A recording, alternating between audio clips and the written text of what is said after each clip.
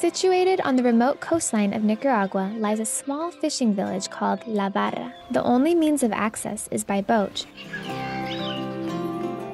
Recently, Miracle Air sponsored a 4-day dental clinic along with an evangelistic campaign in this village. The dental clinic was set up in a community building that had been partially damaged by the recent hurricane. The equipment consisted of 3 portable dental units, a compressor, and a generator. After assembling the dental units and organizing all the medications and supplies, the team started teaching the basics of dental hygiene. Over the 4 days, a total of 320 patients were seen. The dentists completed 315 extractions, 71 cleanings, and 76 fillings. This was the first time dental cleanings and fillings had been offered in this area.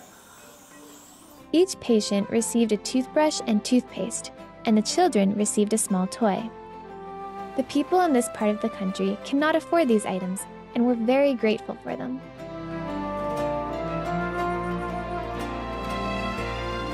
As word spread, villagers from surrounding areas began to arrive, and before long, we had many patients waiting to be seen. The response was so overwhelming because it had been many years since any kind of dental service had been provided. ¿Dónde vive? Caraguala. ¿Dónde está Caraguala de aquí? De aquí hasta Caraguala 3 horas, con 3 horas. canalete. ¿Y usted vino? Con motor. Con motor. ¿Cuánto tiempo? 2 horas. 2 horas. 2 hours.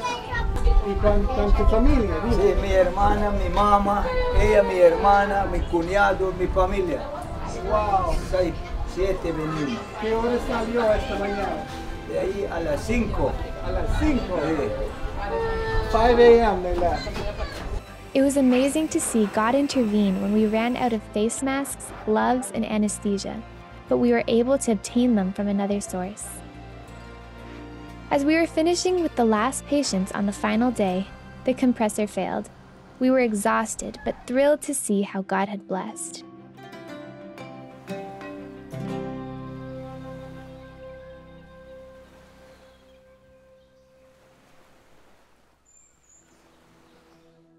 In conjunction with the dental clinic, Pastor Misael Munguia, the Adventist pastor for the region, had organized an evangelistic campaign.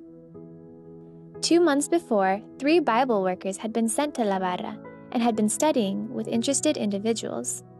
Each evening, meetings were held on the outdoor basketball court in the center of the village. The meetings consisted of singing, a health lecture, children's stories, and a sermon. Good you are. It doesn't matter how much good things you do, you cannot enter the kingdom of God unless... Pastor Guillermo Hooker from Corn Island was the guest speaker and led the campaign. As the meetings drew to a close, 11 people made decisions to be baptized and follow Jesus.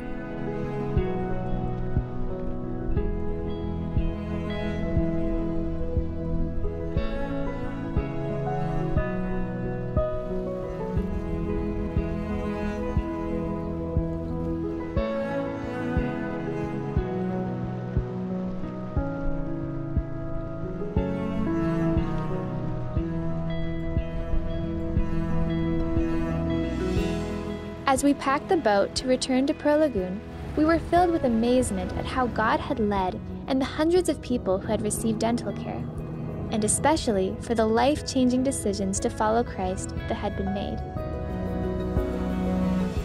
We are so very grateful to each of the dentists and the village nurse who provided assistance throughout the entire event. Finally, a huge thank you to each of you who so generously donated to make this dental evangelism trip a reality.